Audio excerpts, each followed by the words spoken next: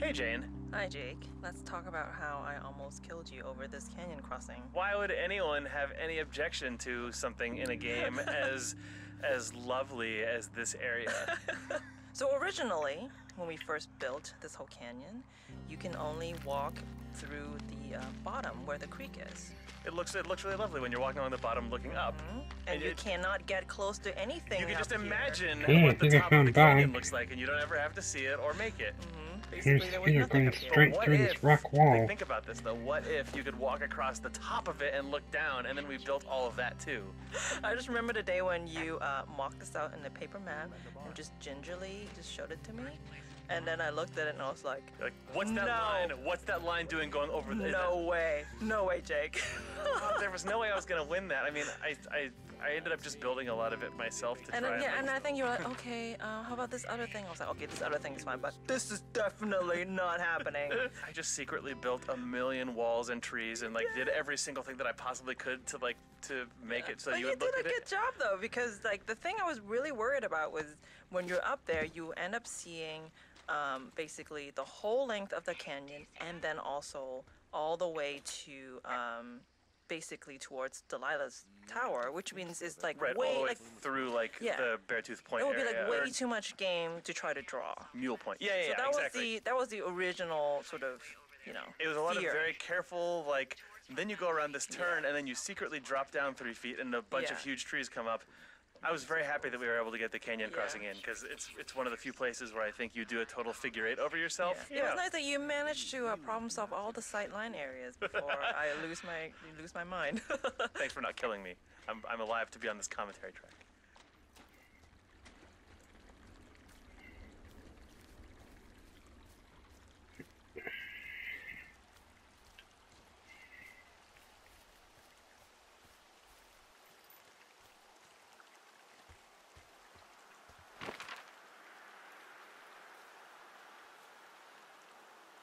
It's 5 Mile Creek. Where?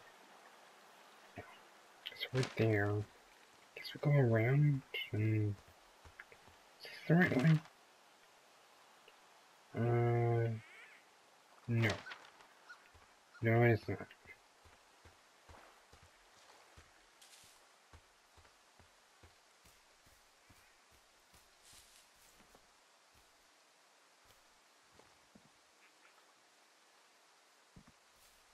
That's weird. I just walked through a rock.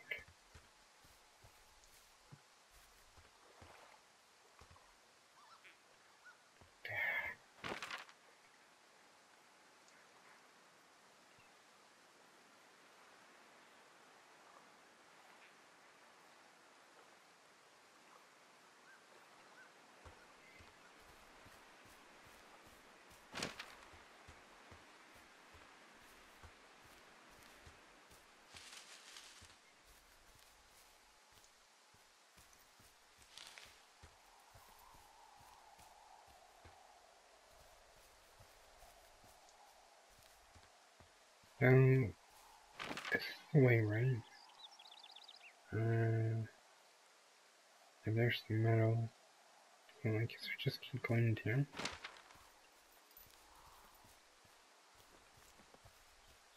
So if you go across here, then we'll take a right and go down that way.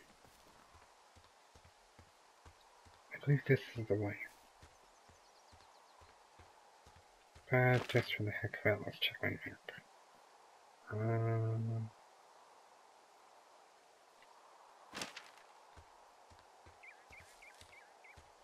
Not quite there yet. Or maybe I am, I don't know. No, definitely not.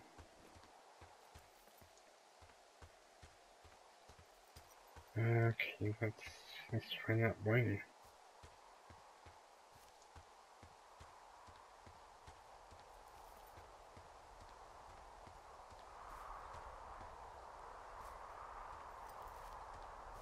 Oh, here we go.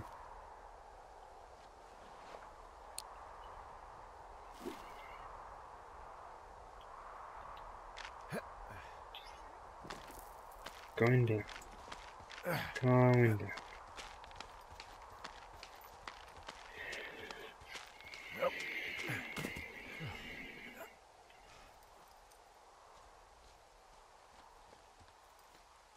gonna do when the fire season wraps up? Are you gonna go be with her? Just go back to Boulder? You should go be with her. Maybe I'll go visit. I don't know. Well, why not? She's with her family in Melbourne. They're not big fans of mine. Oh.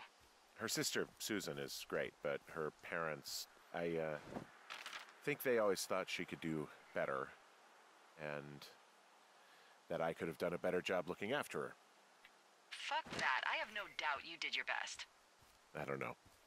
If you want to go visit her, you should go. Don't let a couple of assholes keep you away from someone you love. I'll think about it.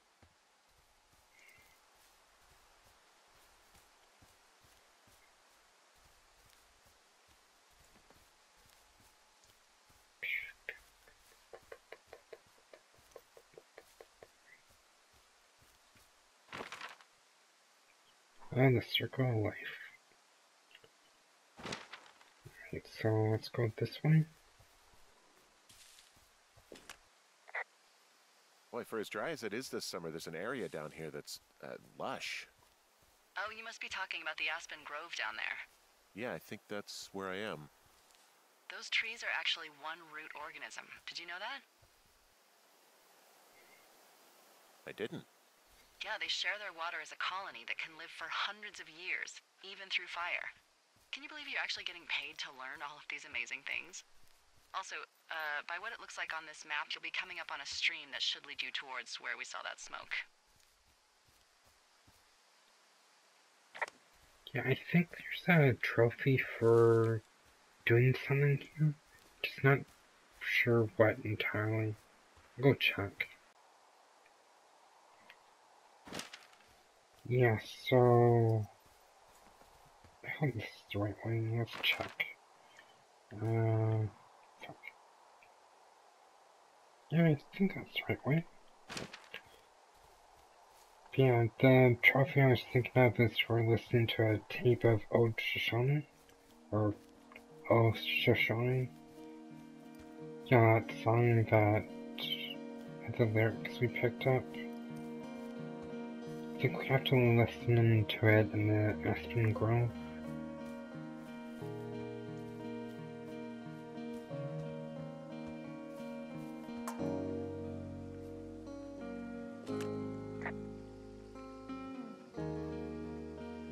Found one of their empties. Guess we're on the right track. Roger that.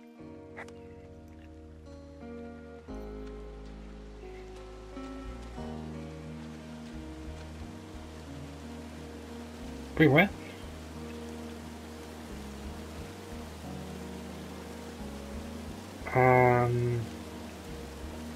Red ways.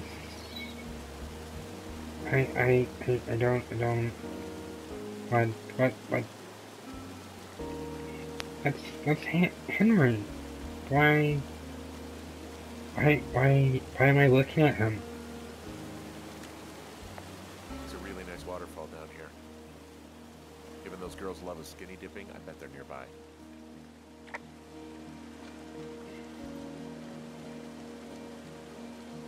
Maybe this will tell me about. Hi, this is Ollie again. And this is Syndra. I worked as a character artist. One of the most important things about this game, from our point of view, was to try and get the player to kind of inhabit this character Henry, and a big part of that was his character design. We wanted him to be a little different to the regular kind of character you might expect from this kind of game. He's a little older, a little more portly, and we wanted to make sure that, you know, when you look down, you can see your body and you really like feel as if you are playing this character. Doesn't really look To portly. do that, I designed him from the point of view of like trying to make him feel like an older man in terms of the way he moved and he looked. We used a lot of, I guess, reference for this, particularly comedian Louis C.K.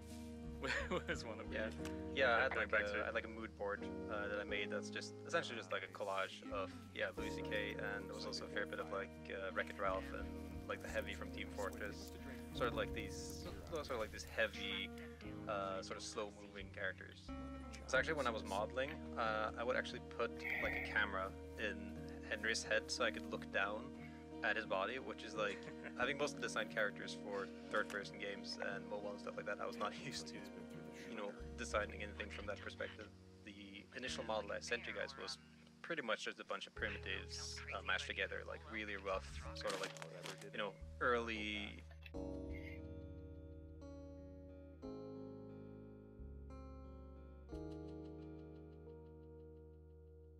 Early Dreamcast 3D kind of looking stuff, just to get like a feel for the, you know, just proportions and to give James something to rig, so you can just get something moving and kind of get a preview of the motions. Because, you know, you don't need like a fully formed, highly detailed 3D model.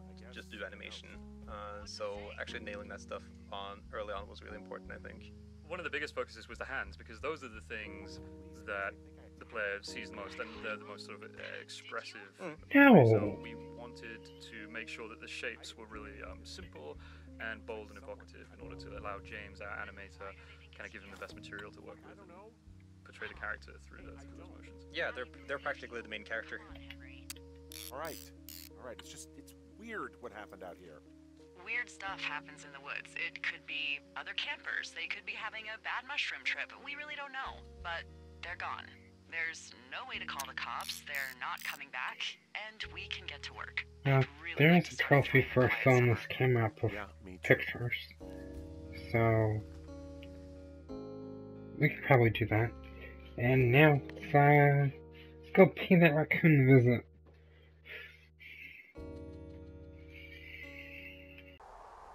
Okay, so Firewatch. Tuxedos as often as possible. Oh, really? You bet. How cosmopolitan. I didn't realize Boulder was so chic. It is the peak of high society. Good to know, dear, yes. Now tell me about your face. I'm looking at you across the bar. What do I see?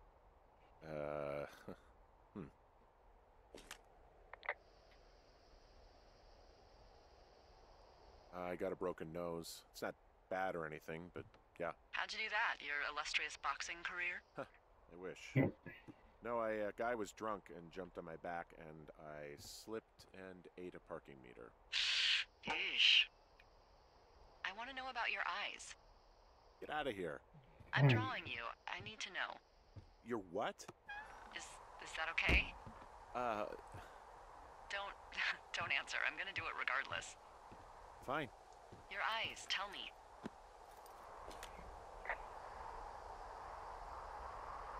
They're steely, cold, hard stare. Like a Siberian husky. Sure. Okay, got it. Thank you, Henry. You get what you need? Absolutely. Right. Let's just take those boards and totally forget what she said.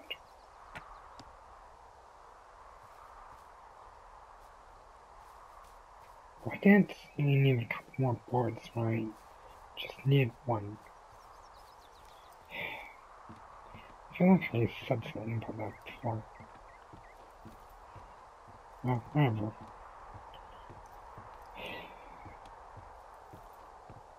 Let's just board out that window and forget about it.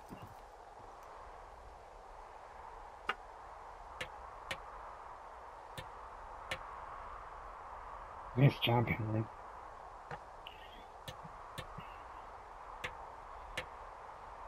Way to go, dude.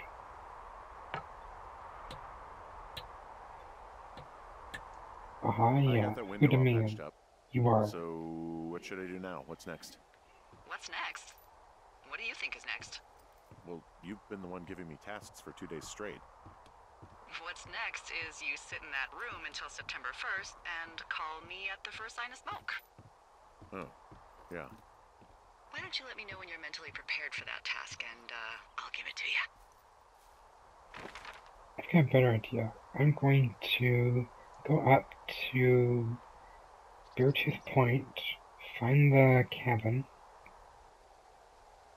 and say hello to the raccoon.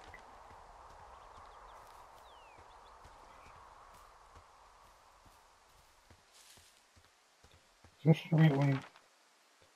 No, it is not.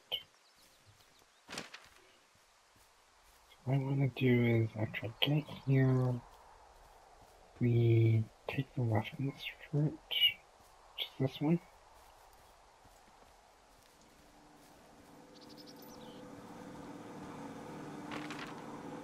There we go. Cool. Okay, so go up to me over here.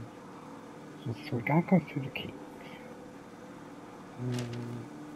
So that, yes. Hi, this is Jane again, And Chris. and we are right by the outhouse. And this is also where we decided to put the generator that Henry has to use for power. To make it as annoying as possible for him when he's using the facilities. So normally I think the generator is not usually by the outhouse. Usually it's actually under the tower where it would be, more convenient. But we decided to put it there because it's usually more interesting for gameplay if you it sort doesn't of really cluster a few Just go right objects down this of way. interest together, so it's not just super spread out. It ended up being a real challenge for audio because most of the time when you're in the tower, you don't want to hear the generator because it would just get annoying and repetitive. But there were certain times, like when you first arrive at the tower and you flip the power switch on and the generator goes on, you want the player to hear the generator, so it needs to be much louder, but then you don't want them to like walk down the stairs and the generator's incredibly loud.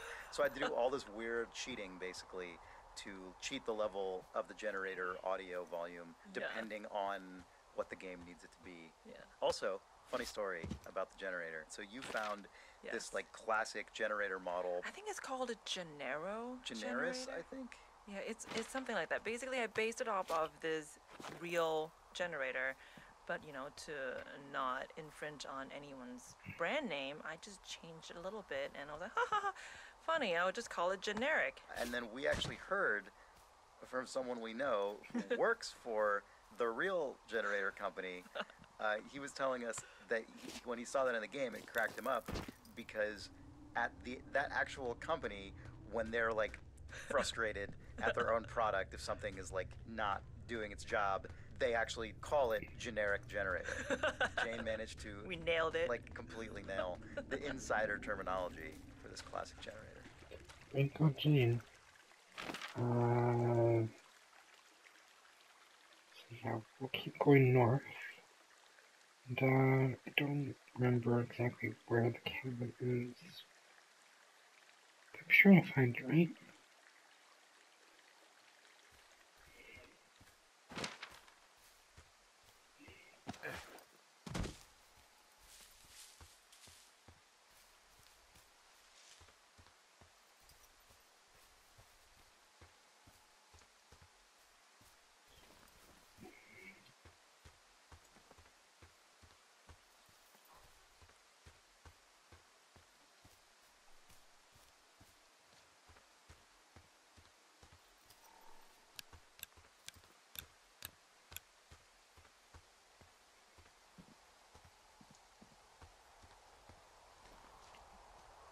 Right, so we'll just keep going up this way.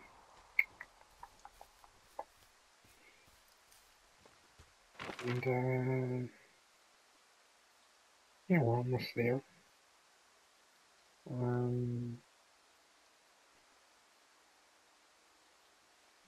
73. Okay, so looks like I missed a couple. Missed a few. Wood cleaning gear. Okay, yeah, that was Brian Goodwin's bag. But forget about that because